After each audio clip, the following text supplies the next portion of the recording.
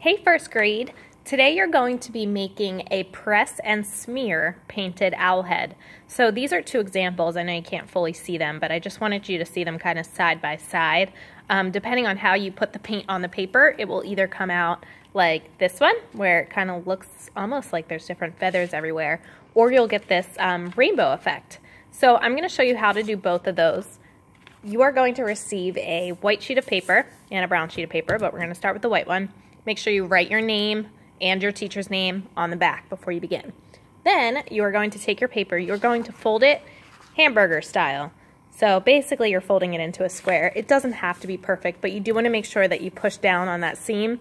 So that way, when you flip it open, you can see that crease there. You're going to take your pencil and you're going to draw a circle on one side of the crease that actually touches the crease right there, okay? Circle doesn't have to be perfect. You're not even gonna see it, honestly. But you just wanna make sure that it's on that one side, no circle over here, okay? Then you're gonna get your paints. And if you are going to do, I'm gonna start this one. If you're gonna make yours like kind of rainbow style, you're gonna start with a color in the middle. So I'm just gonna pick a color for the middle, just like that. And if you look, I'm kind of scooping the paint out and then putting it on the paper. So I'm scooping, and it's really super thick. You're gonna get a paper towel as well, and you're gonna use your paper towel to clean off your paintbrush. Then you are going to pick another color, and you are going to kind of paint in like a circle around that center circle. And you're gonna keep going round and round, round and round, okay? With different colors until you're happy, and then you'll be done. But if you don't want that look, and instead you're looking for something more like this, you know, like I said, it kind of looks like feathers, feathery look, you are going to make dots. So same method, you're gonna scoop and you're gonna dot it. Scoop, dot, scoop, dot, just like that. See how much paint I'm using? Okay, it's really like, almost like if I were to kind of pour it on there in little drops, but we're not going to do that because that will make a big mess. So you're just going to add dots. Notice I'm staying inside the circle that I drew. Again, paper towel, dry off your paintbrush before you pick a new color. And you're going to fill in most of the area that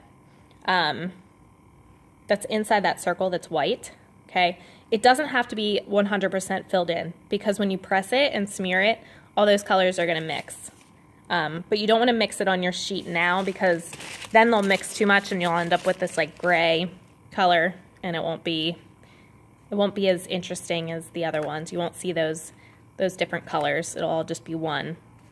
So I'm gonna keep adding some dots. So once I feel like I'm totally happy with the way that it looks, I know right now it looks a little weird, you're gonna take your paper and you're gonna fold it again. And then you're gonna take your finger and you are going to press and smear.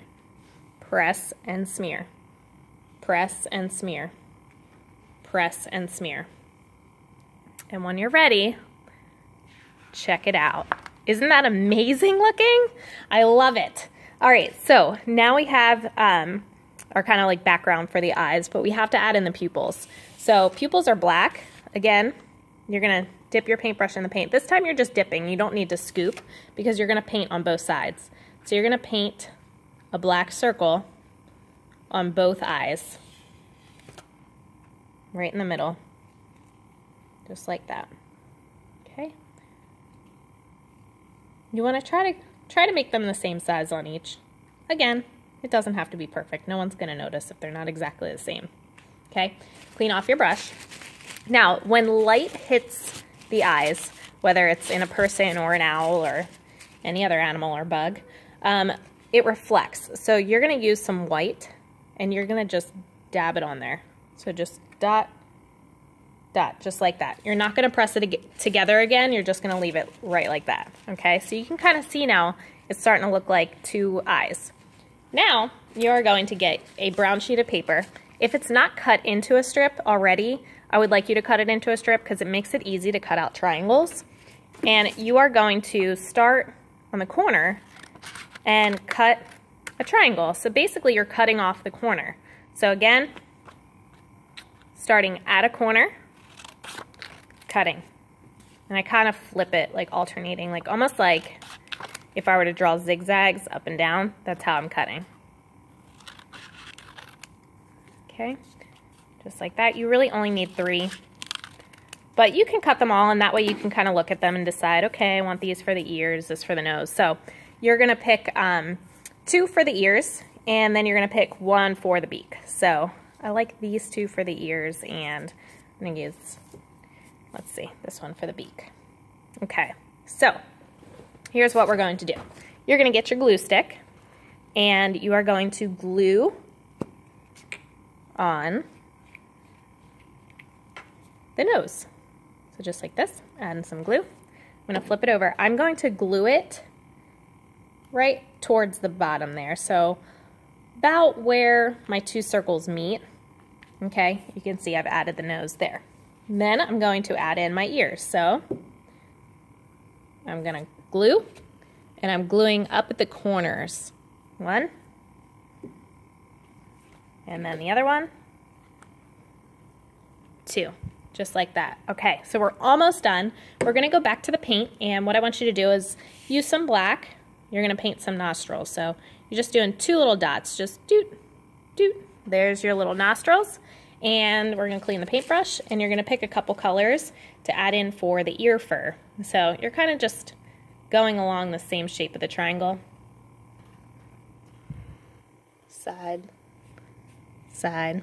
And then you're going to pick a color for inside. It's like the fur and then the inside of the ear. Just like that. And our little owl is ready.